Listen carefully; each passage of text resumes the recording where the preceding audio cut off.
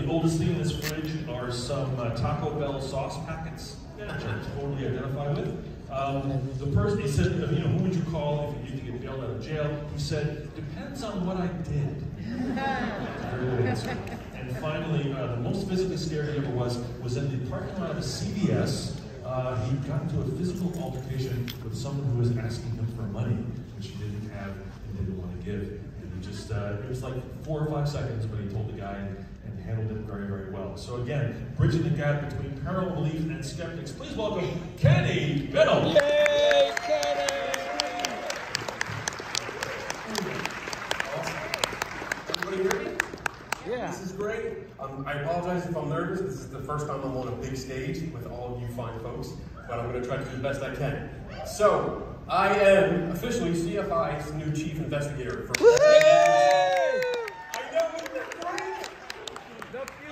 I love full time. I found someone to pay me to do it. This is great. So I'm going to talk about today, instead of talking about solving mysteries, I'm going to talk about bridging the gap between some paranormal believers and skeptics. But first, I want to do a quick survey. So I'm going to answer you a couple questions, and if you have participated in any of the events that I'm going to ask you, I want you to give me a big clap when I say clap now. Okay? Everyone got that? Good. So, how many of you have attended CSICon in previous years? Or attended? We failed. That's good. That's good. I like that. How many of you have attended a ghost hunting conference? All right. I'm glad we have a front row here. That's great. All right. Last question. How about a UFO or Bigfoot conference? Maybe a psychic fair. That was a long one to talk. All right, we'll come back to that in a little bit. But working together, I think, in my opinion, is better than working against, always fighting each other. We're going to do that. We're going to do that anyway. Mark's there. But I like working together. So, let's see.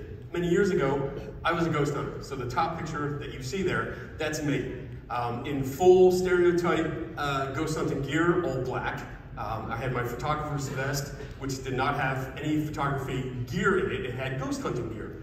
And you can see some of the stuff that's on the floor there. I have a temperature gun, I have an EMF meter, a whole bunch of ghost hunting gadgets.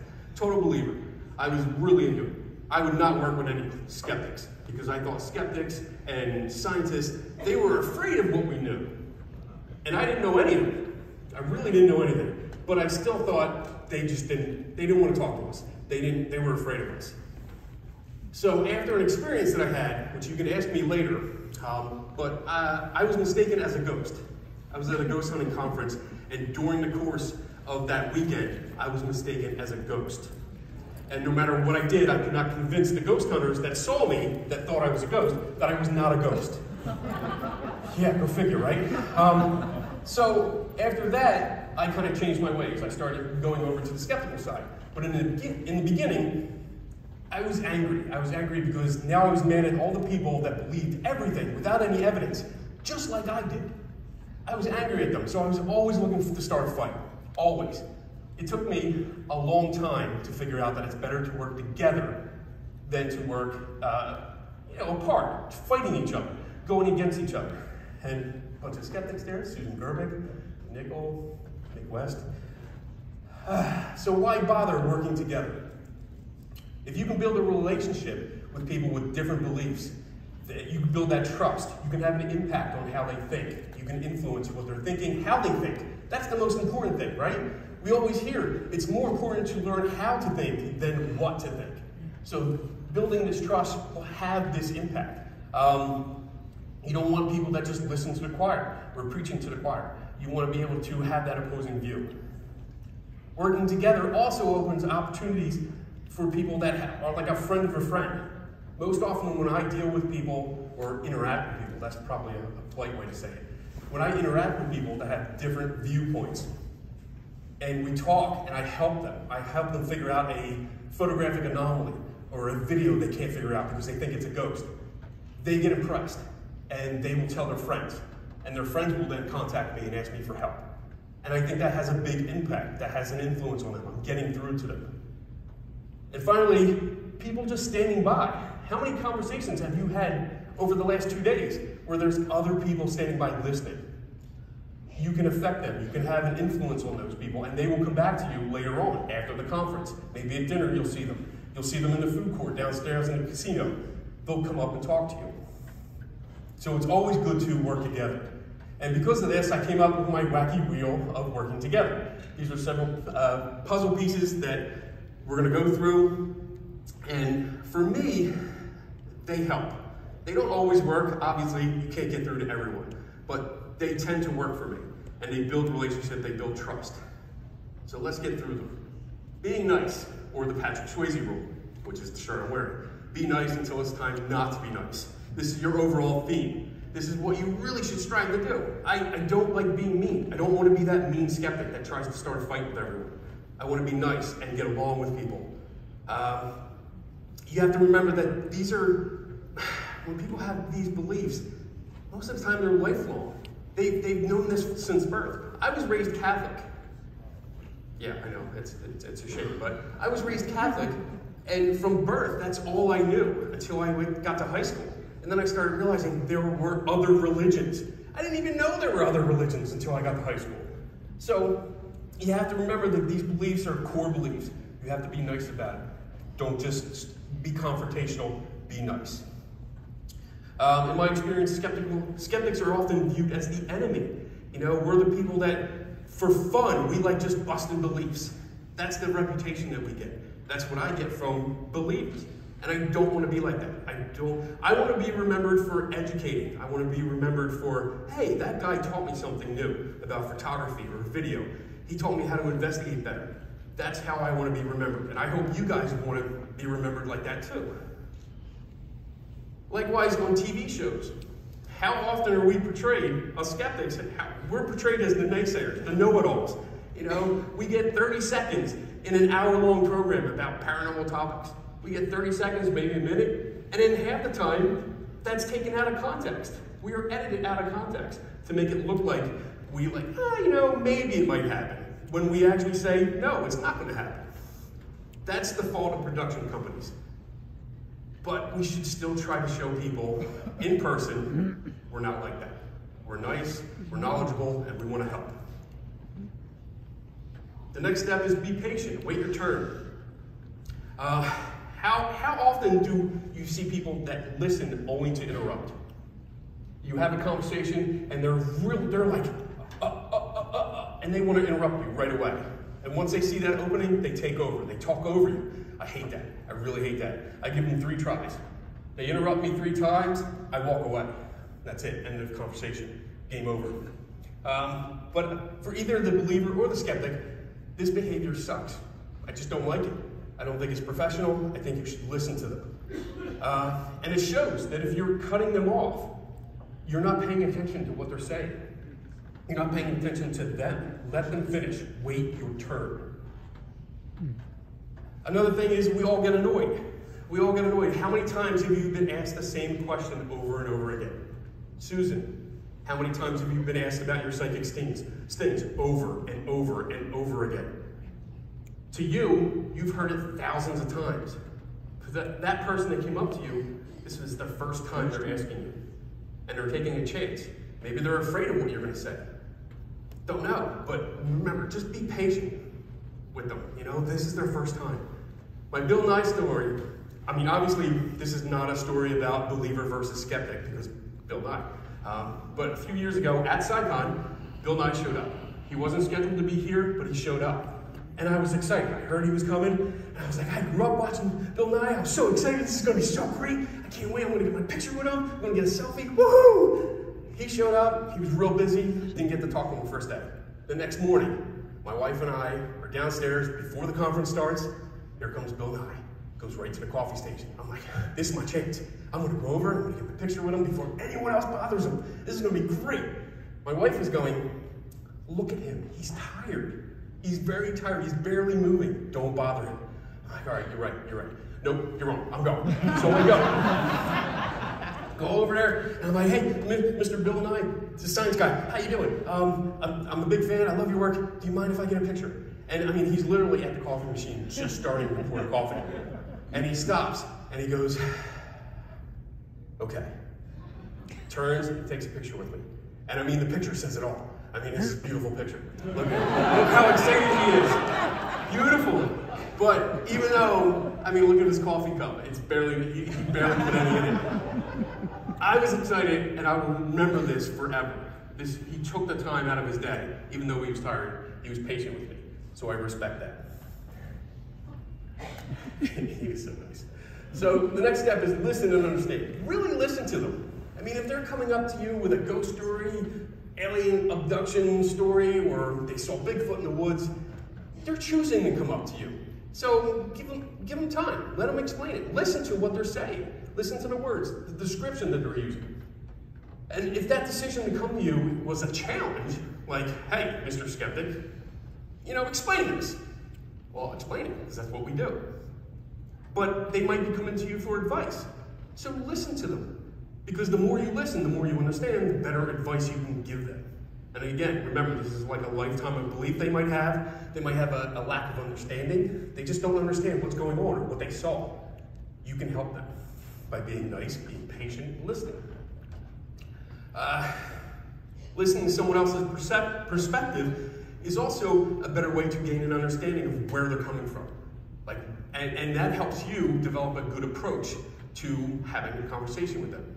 You know where they're coming from, you know what you can say, what you might not be able to say, or what you shouldn't say, because you don't want to piss them off. But you want to be nice about it and have a conversation. So definitely listen and understand where they're coming from. Participate and understand, or participate and attend. This is my favorite part. I love this. So when I asked about the questions, the survey in the beginning, I always go to paranormal conferences. I go to more paranormal-themed conferences than I do science conferences. And when I go, I like to get that perspective, because you can ask them questions. They set up booths. You can go there, ask them questions about what they do, how they do it, why they do it. If they have little gadgets on the table, you can play with them. They let you play with it, and I love it, because they're all blinky lights, and they make noises and stuff, and sometimes they run around the table. So I love playing with that stuff. It also shows that you don't shy away from trying it their way. Because that's the #1 complaint that I get. That, oh, you're just a skeptic. You don't do it, you're not even going to try it the way I do it. And they're surprised when I say, yes, I do. Let's go. If you want to hunt for demons, or if you want to go find Bigfoot in the woods and you think banging a stick against a tree is going to call Bigfoot, all right, I'll try it. Why not? I have nothing to do tonight. So when you do try it, you're showing that you're willing.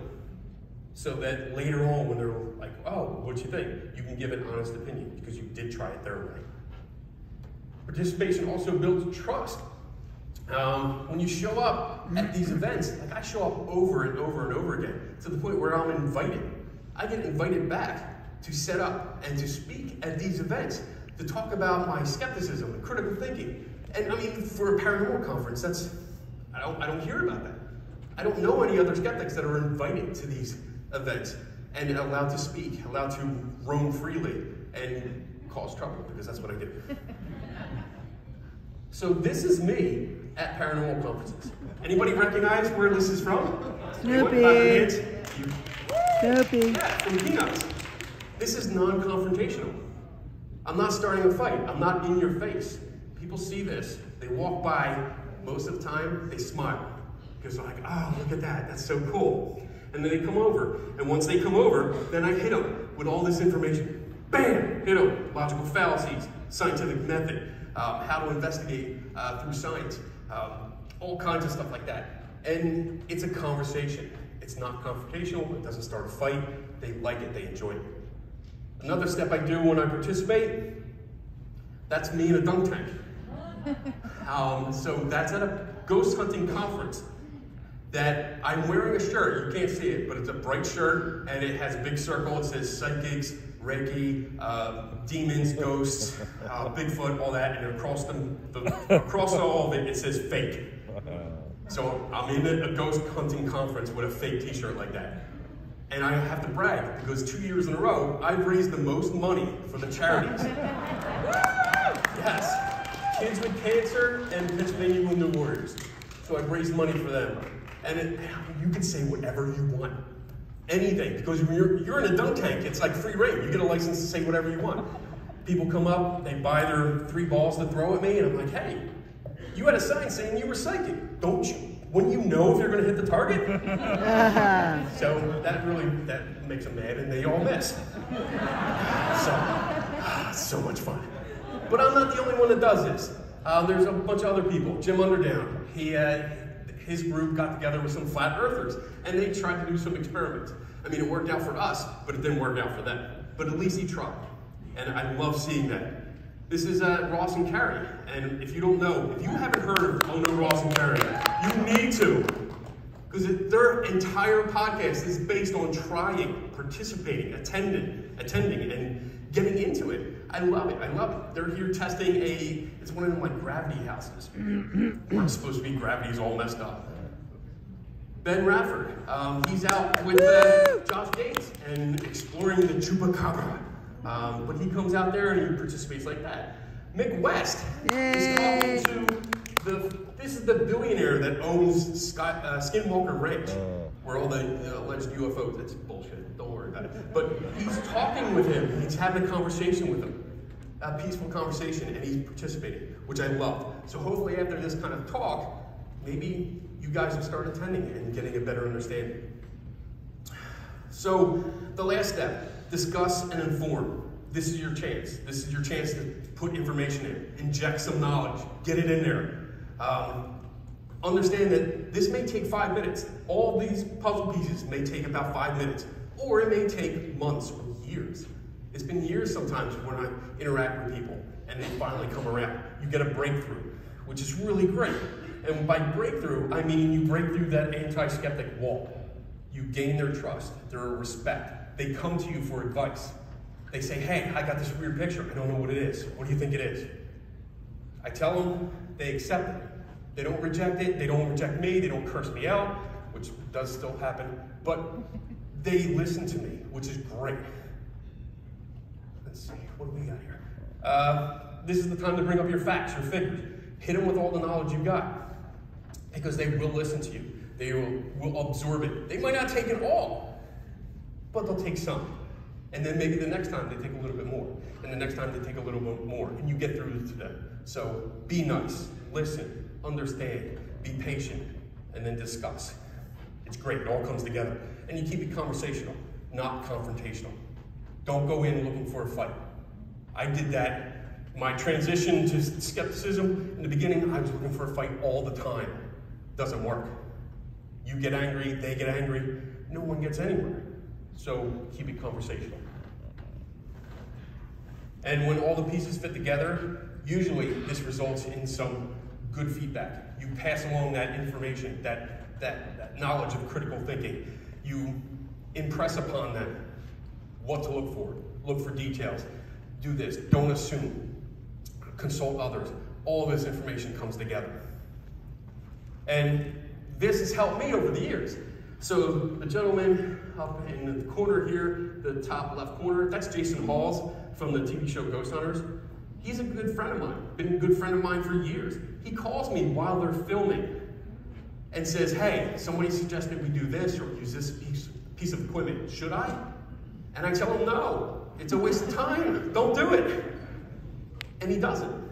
So a lot of stuff that you might think you'll see on TV or on his show and you don't, you're welcome. That's me. The next one, top right, is Josh Bender. He makes ghost hunting gadgets, but he calls me and looks for advice. What do you think of this? Can I do this? What kind of experiment would you do? And he builds equipment, and before he even tries to sell it, I mean, he still sells it, but before he tries to sell it, he sends me one. So, like, that's a battery tester that you see in that picture. It tests battery drain over a long period of time. And he sent me one. He gave me one so I could test it and give him feedback. And that's because we have this trust between us. The bottom left, 2 psychic mediums, which know that I don't believe that they are psychic or medium. And they still talk to me, which is nice. They won't give me a reading, but they still talk to me. And then the last guy is Eric Altman. He's a Bigfoot hunter. And he's taken me out on Bigfoot hunts. We never found Bigfoot, but he still takes me out in places where he thinks I might see them. But we get along. He keeps calling me over and over again to come out with him. And he runs stuff by me, which is nice because we built that relationship. So the some. So in the beginning, my talk is called, bridging the gap between some paranormal believers. There's always going to be some people that you can't reach. So there's going to be people that know what they know, and they also think they know better than the experts. Always going to be people like that. You're probably not going to reach them. Try anyway. Be nice, go through the steps, be nice anyway. Can't hurt. There's always going to be people that are heavily invested. Time, money, reputation. I know ghost hunters that have spent thousands and thousands of dollars, like tens of thousands of dollars on equipment that doesn't do shit, doesn't do anything. But they still spend it because they saw it on TV. And when we go through it, they realize it doesn't work. But they're so invested, they can't give it up. I think if you've ever seen Behind the Curve, Mark Sargent actually has a scene where they ask him about it. And if he's proven wrong, could he give it up? And I don't know exactly what he said, but he basically says, I'm too invested, I can't do it. His reputation. So that's a good example. But again, you're likely not going to reach them.